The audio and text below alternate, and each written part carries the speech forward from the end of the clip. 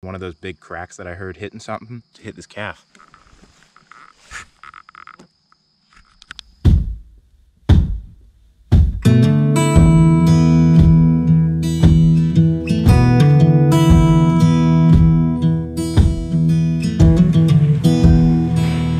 These are stocker cattle. I had an order buyer pick them up for me from a sale barn. There are 8 of them and they weigh an average of 485 pounds. We need to background them for 60 days to officially give them a clean bill of health.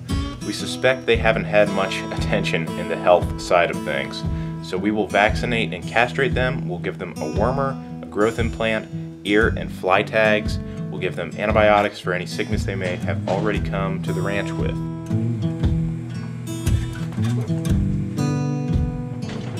Now, as I mentioned, we'll be castrating some of them, so some are steers and some are bulls, but if you're squeamish, I wouldn't suggest watching the upcoming clips. After that 60-day period, they should be officially healthy and we can really let them start to grow. But first, let's get them processed.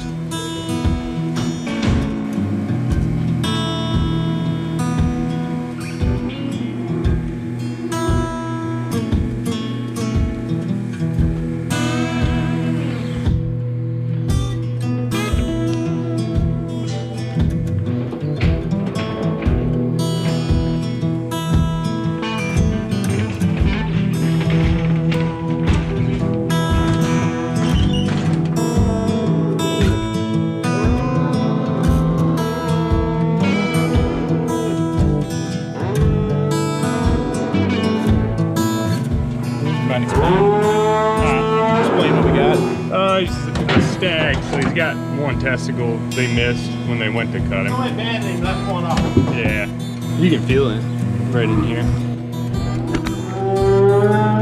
Right there.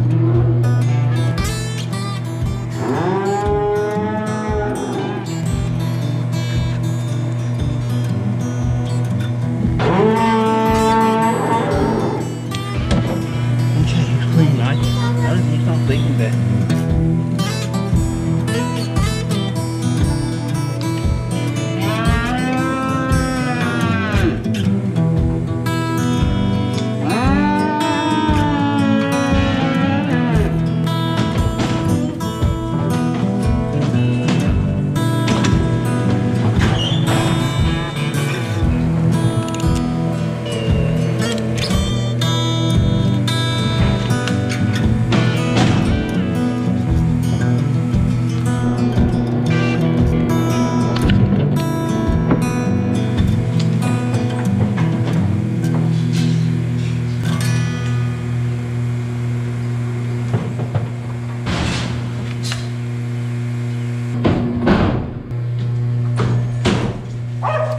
So the processing is complete. However, you may have noticed me taking a small notch out of each calf's ear. We put each notch in a vial with a liquid solution for something called a PI test. PI stands for persistently infected, and what these calves are persistently infected with is bovine viral diarrhea. They contract it in gestation, and once they're born, they don't really show symptoms, so you can't tell unless you test for it. Take 2 different notches and put them together in one of these snap tests. If we get 1 dot, they're both negative. If we get 2 dots, this could mean one or even both calves are positive. The reason we use one test for 2 different notches is just to save a little bit of money and time. So if it reads positive, we'll test them separately. While we can treat the calves that BVD has been transmitted to, we can't cure the PI calf itself. I'll leave an article in the description if you want to learn more about persistently infected BVD, but that's not the main topic of this video. Luckily though, all of our calves tested negative. It's not very surprising because it's only about a 1 in 1,000 chance. So, since they're negative, let's get them back to the farm.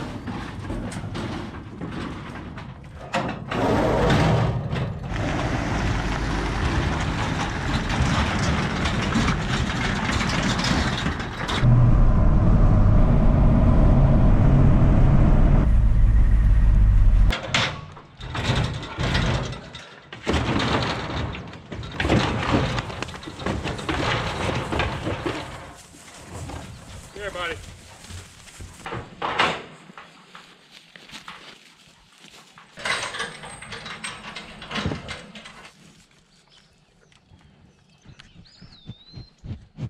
In the first couple of days, we'll want to get the calves started on eating feed. We'll also mix in some hay before we turn them out to pasture, and we'll give them some fresh water and access to mineral. We'll have to walk them frequently for the first several weeks. This gets their lungs working so that if one of them is starting to develop a respiratory virus, they'll start to cough some, and thus we'll be able to catch their sickness much sooner than if we were just looking at them standing still. Also, these are 2 formerly sick calves from my last herd. You can find out more about them in another one of our videos, but these guys will fit in better with the new group than with the old group. Hence why I kept them.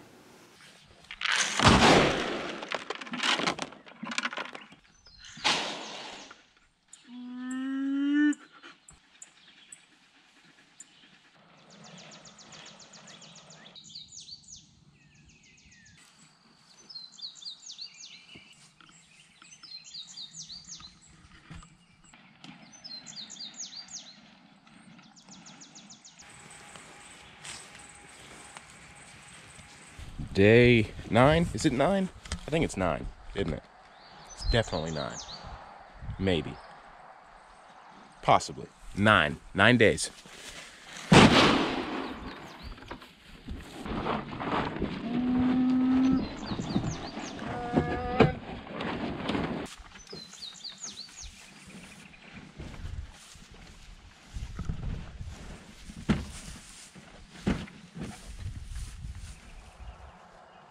And then it happened. Tragedy reared her ugly head, but not in the form of a virus this time, in the form of electricity. 9 days after the calves had been at our farm, calf 960 was struck and killed by lightning. It was a horrible storm, and we heard some very large booms in it. When I went to feed that night after the storm, one calf didn't come up to the bunk. I went to the field immediately sensing something was off, and then I was dumbfounded, as you can imagine. I'd lost a calf to a lightning strike. Frustrated but somewhat amused by the absurdity of a situation like this, I went and buried the calf and just moved on. As anticlimactic as that is, that's just how ranching goes. The work doesn't stop. There was still feed to be picked up the next day and a 60-day backgrounding period to complete.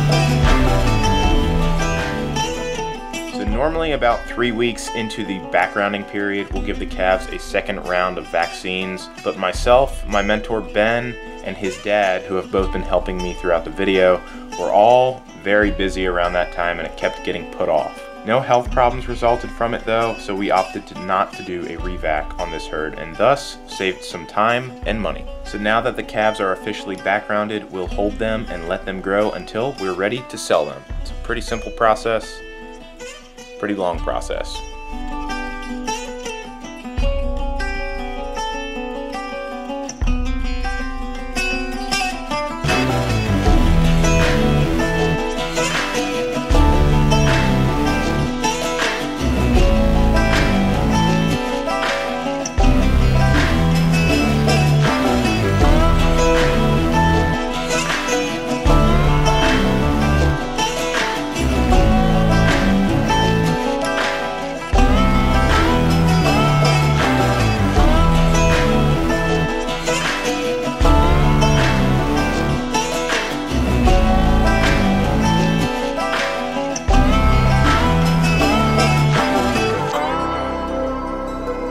So the calves are finally leaving.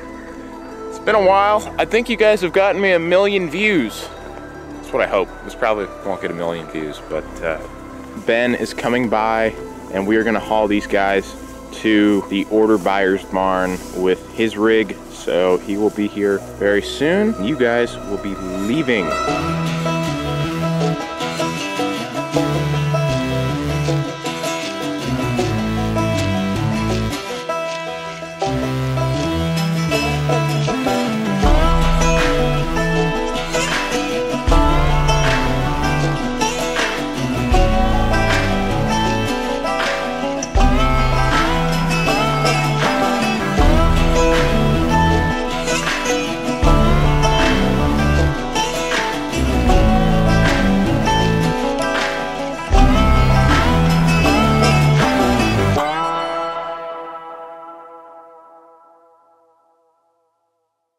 Now, I was unable to film the calves after they left our farm, but we actually sold them back to my order buyer, and they had an average weight of 840 pounds and an average price of $1.50 per pound. Now, keep in mind, we bought these calves back in May of 2022 and sold them in December of 2022, so cattle prices are going to be a little bit different in present time. I'll go ahead and put our cost and our net profit on screen. Our feed costs were definitely high on this group. But considering we lost a calf on this group, we didn't do too bad profit-wise. It's not my highest profit per head, but it wasn't bad either. If you would like to see me do a deeper dive on my finances, check out some of my other stocker cattle videos. I will leave a card link in the top right corner to one of those for you, if you would like to see that. This particular herd went very smoothly, especially compared to my previous herds, and I also have another video filmed on the next herd we bought already, so I will have that out in the future. So that is it for this video, guys, but right now I would just like to take the time to apologize. I know I've been gone for a long time. It's been like 6 months. I actually have a good excuse this time, for once. I've actually gathered what is probably close to 100 hours of footage over the last several months for what will be not only my biggest project on YouTube thus far, but the biggest project I've undertaken in my entire life. Period. Guys, stick around if you enjoy my hay videos.